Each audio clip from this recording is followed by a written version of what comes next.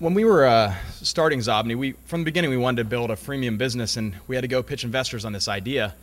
And not all of them are hot on it, so we had to go and do some research into, hey, has this existed? And the truth is freemium actually has been around for a while. It's not a new thing. The easiest way for us to find this information was to actually go look at public companies. So here's a company, eFax. It's now listed as J2 Communications. And you can go and look at their 10Ks and 10Qs. Yes, I've done that. And it shows that they have about 10 million free users and 1.2 million premium users. And they're a profitable business. They're worth $1 billion. Another one, Skype. They're worth about $2 billion. And right now, there's no user numbers, but you can get numbers on how many free minutes are being used and how many paid minutes are being used. And it's about, again, a 10-to-1 ratio between those two. And then finally, LogMeIn, a company I've become familiar with from working with Sean Ellis, is a company that went public this year. It's worth $450 million. They have about 300,000 premium users. And let's say about 10% of the registered users are active. Again, what they have is this magical 10-to-1 ratio. So this is what we've been striving at for in Zobni since we started, was to reach this 10-to-1 ratio where for every 10 users we have on free products, we want 1 user on one of our premium products. Does anybody know what this is a picture of? It's not Central Park, it's our Golden Gate Park here. This is a 120-year-old freemium business model. Most people that go to this park don't spend any money. But if you want to go to the Japanese gardens, it's going to cost you money. That makes about $1.5 million per year. We also have the conservatory. That makes about $800,000 per year. We've got the golf course. That makes about $400,000 or $500,000 a year. Across this product, there are premium upsells. 90% of the people that go there don't pay anything. 10% do. I actually looked at their 2009 operating budget, and they're still a little bit in the hole. So us taxpayers are kind of funding them as their VCs, but hopefully someday they'll be profitable. So, as was said by Lincoln, free is really powerful, and that's because it's the most powerful word in marketing. Free is a marketing strategy, not a business model. And also, as Lincoln said, it's powerful because of this penny gap. To get someone to do something for free is way easier than getting somebody to take out a credit card and give you a few cents. And because of that, that's a model that we've implemented. So what I want to cover today in my talk are 2 points, or 2 categories. First, I want to answer the question of, is freemium right for my business? And then I want to go through some examples of how some best practices and some lessons learned from us implementing our freemium model. So before we do that, we should frame this question, and that is, if you make software, you can make money in one of 4 ways. The first is just to simply sell your stuff. That's premium only. You can sell your stuff to some of your users. That's freemium. You can sell other companies' stuff. That's advertising.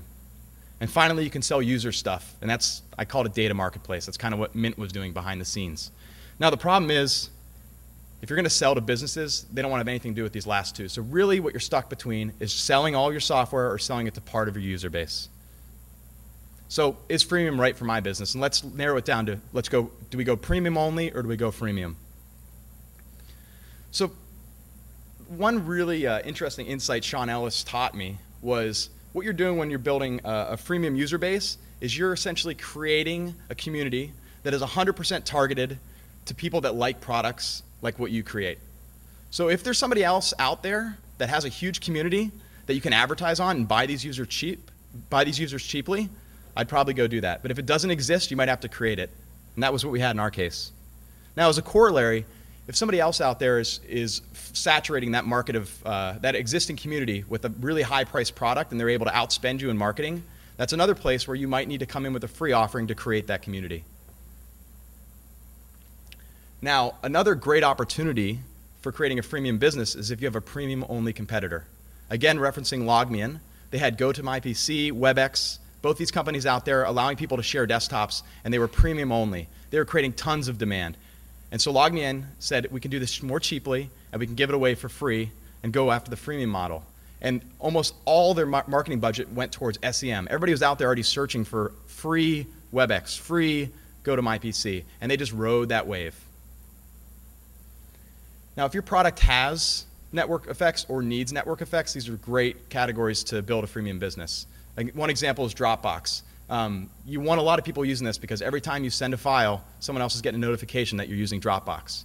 Or if your product needs network effects, it's going to really hurt your growth if both people have to pay to use it. And a great example of that is Skype. One thing you have to be careful of is to make sure that cost of offering the service for free users isn't too high. This is why no car companies have freemium models. And finally, and this is an important one as we kind of think of ourselves in the Silicon Valley here, is a lot of times it's going to take a lot of upfront investment to actually get this huge freemium base off the ground. And if you can't get a VC to give you money to do that, you might have to just start charging users from day one. So now what I want to do is go in and show you some specific examples of how we've made Xobni, or made freemium a success at Xobni. And I have to put this caveat up here. It's a great quote from Paul Buchheit, which says, "Advice is equal to limited experience plus overgeneralizations." So what I'm hoping is a couple things I say here are also said by other people, and then it won't be a limited experience, it will be the group's experience, and hopefully it will be good advice. So here's a screenshot of Xobni. If you guys aren't familiar with Xobni, we started as an Outlook plugin that helps you manage relationships and organize information inside email. The goal of the company is to be the Google of personal information. We want to be the center point of all your personal relationships. And from day one, we said we're not just going to be an Outlook plugin, but this is an incredibly valuable user base for us to go acquire, and we knew that they were in massive amount of pain. Since that time, so I was going to go into why we went freemium. One great thing about being on an email platform is that it's a communication platform. We're one click away from every person that you've ever talked to. So it's very easy for us to get our users to tell other users. Another problem that we had was there were no existing cheap paths to buy users. If there was a huge community out there of people talking about how do I find contact information for my for my contacts and how do I search my inbox, we would have gone and bought advertising on that. But it didn't exist. So we had to go and create that community ourselves. We also are installed software. For the most part, we do have cloud pieces, but for the most part, it's running on your processor. We're taking advantage of your machine, and it costs us nothing to have a user. So we have very low marginal cost. Another thing we did have is we did have access to VC funds. We raised over $4 million before we even launched a product and had users. And we wouldn't have been able to do that if we wouldn't have had the money. And finally, a lot of the way that software is brought into enterprises and businesses is through enterprise sales. My co-founder was 22 when we started the company. I was 24, and we just were not interested in that. So since we launched Xobni for Outlook, we've, in the last 6 months, launched Xobni Plus, which is our advanced search product. It's built off the existing Outlook plugin, and it gives people advanced search features like being able to search for links, be able to see an entire list of everyone that you've ever communicated with when you search inside Outlook's Compose window. And this thing's selling very well. Since that time, just recently, we launched Xobni for BlackBerry. This is our first departure from the Outlook platform. This is a one-time fee product that we sell for $9.99. It's also selling very well. And what comes with it, you can buy is Xobni One, which is our cloud. We don't like to use the sync word. It's a cloud fuse product where it takes information from both the BlackBerry and Outlook, puts it in the cloud, and makes it accessible from anywhere. And on the third piece here, we have our enterprise product.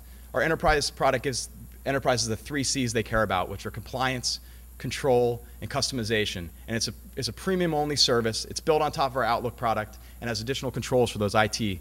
We started with this huge free Outlook product, and that's what we worked on for the first 3 years of the company. We always knew we were going to go premium, but for the first 3 years of the company, it was all about getting this Outlook user base. What we did was then split off a piece of that, and we started charging for Xobni Plus. That's our product that's $29.95 one-time fee, and again, it's been selling very well to our existing user base and new people that come in. Since that time, we took that Xobni Enterprise, or Xobni Plus, comes with Xobni Enterprise that has these additional features, and we charge $36 per user per year, and that was our first recurring revenue product, and it's mostly sold through inside salespeople.